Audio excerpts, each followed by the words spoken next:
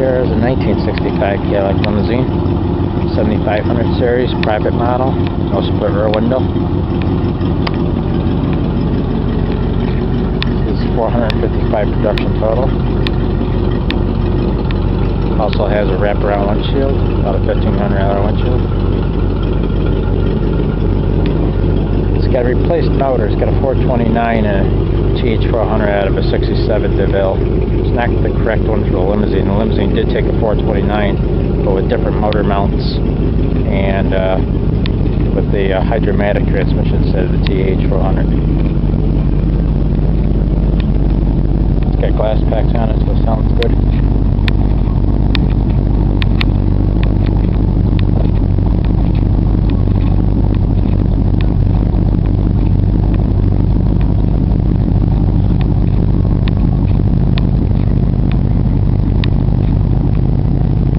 Got a missing the motor to determine where it's coming from.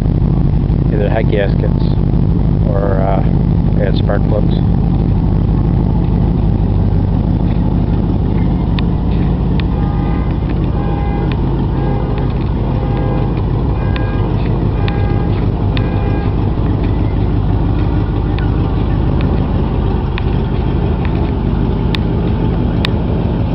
Okay, time to open the hood and show you the big black 429. This is a Lady Goddess I put on. Came off an 83 Cadillac Limousine.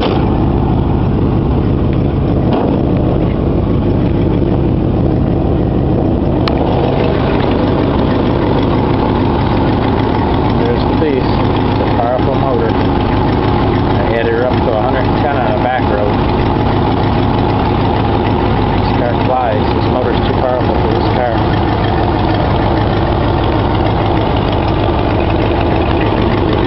Purchased the tranny for $300, the motor and the transmission.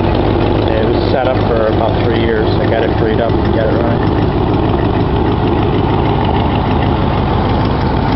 As for the dual battery setup, it's a power inverter off an isolator box to run accessories in the rear.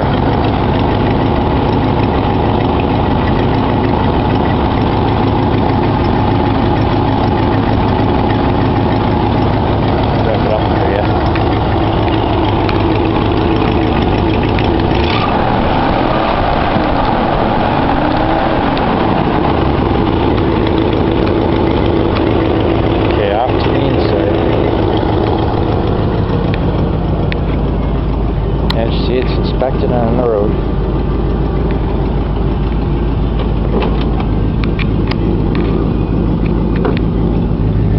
Trying to get the best video I could here doing it myself. Okay. The seat's a little bit greasy, dirty. You need a good cleaning. It's been restored on the body. The outside is all done with metal. The inside floors are done, but it's not finished. Guy took off on my half project that started this project. That's why it's not finished. Mileage, I couldn't tell you.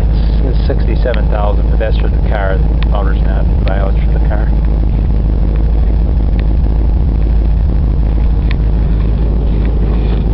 I put a little black and white TV in. Since the original owner cut a hole in the ceiling already, so I might as well fill it with something, so I put a TV in there.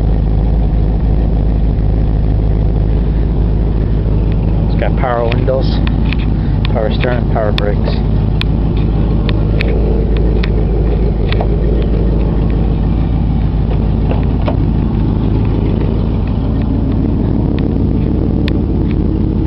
The cup holders were added on addition, so is that little box. There's one inverter, but I had 2 inverters. That one quit working on it.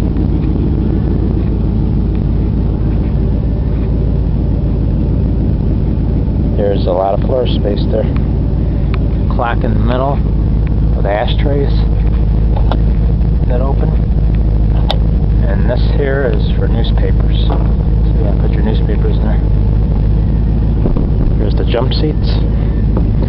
9 passengers, made to hold extra people in the jump seats. They fold up. And you just fold them back up for legroom. seats are a little bit filthy in the back too. They got some splatter of sparks on them due to the fact we were doing some torching in here. Now inside that cabinet there is the rear heaters and rear air conditioners, the dials. We've got a chauffeur's cap. And I just did this. I just threw a 750 watt inverter in here so I could plug in accessories. Now let's see if I get the top view. It's got the rear air induction there for the rear heaters and the air system. The telephone used to work. It used to be an intercom to the front. Used to ring it, but it quit working. I shorted it out over the years.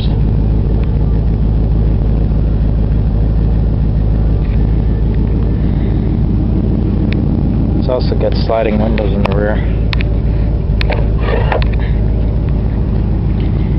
And this feature is for the mafia with their guns.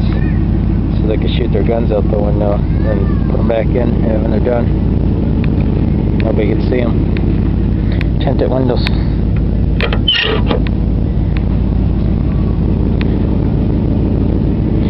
The levers are tricky on here. They slide back to open the doors.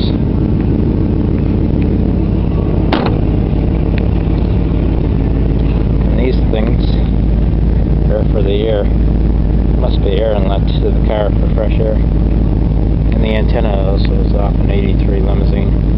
The antenna and the angel in the front. Nothing else from the newer cars will fit this. The rims won't even change. This car comes equipped with one mirror, a right side mirror, no 4-way flashers. The parking lights go off when you turn the headlights on, and you're allowed to have tinted windows being it's a Limousine. They could be dark tinted, they can't bother you. And they can't bother you on the emissions. I can have glass packed or I could have open exhaust. They can't touch it. And it's only required 2 lap belts in the front seat. No seat belts in the rear, but they're already equipped in there, so I just tuck them under so they don't bother you if you get stopped.